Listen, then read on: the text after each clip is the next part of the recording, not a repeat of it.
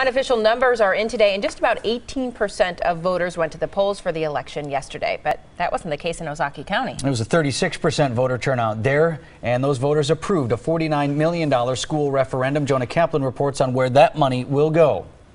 Port Washington High School was built in 1931, before World War II. The last renovation, Vietnam. District officials urged voters for a major update. What would have happened if it didn't pass? We did not have a plan B because we felt this was the best plan that we could come up with based on the survey that we had sent out several months before. The now approved $49 million bond will remodel the current high school and then add additions that will double its size.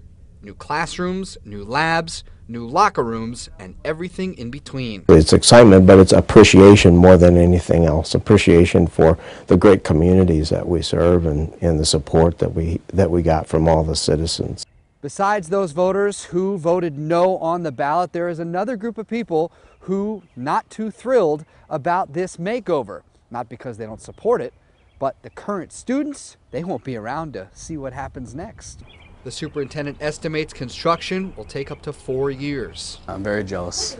Really, I wish I could see what it would look like. When I was in high school, I just, had this. You guys have better stuff now, so it's like, come on. All these improvements, they do come with a price. With that $49 million bond issue passed, everyone with a home of at least $100,000 will pay an extra $200 or so per year in property taxes.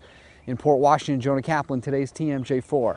Thanks, Jonah. Though the high school will use most of the money for its overhaul, some of that cash will also pay to expand one of the elementary schools in Port Washington, helping to reduce overcrowding there.